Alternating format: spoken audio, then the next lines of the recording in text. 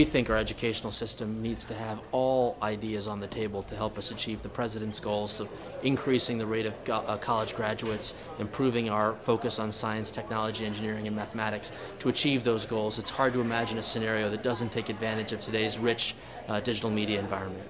I am a huge fan, as is our President, to scientific and technological advancement through our nation's leading research universities, our federal labs, and other scientific and technological assets. As you can imagine, today we're seeing a whole range of creativity and innovation taking place in how we incorporate new digital media components into an educational experience. In November of this past year, the President stood in the White House in front of this first robotics device built by the kids to celebrate science, technology, engineering, and mathematics.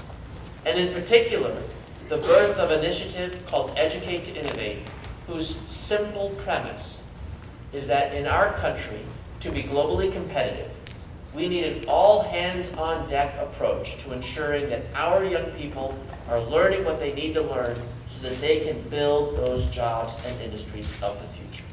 We need to do more in the research area to see what works and what doesn't. We need to see more innovation and standards so that ideas on certain dimensions can be incorporated into the classroom in a frictionless way. We hope the National EdTech Plan is spurring that conversation in communities all across the country. Our administration is trying to embrace these principles even in a tight fiscal environment where you're not going to see a lot of resources.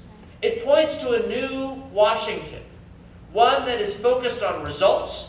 In the President's words, a government that works. There's some challenges in how do you bring new content into the classroom, and especially in an environment where you have such limited time given all the other constraints in the class.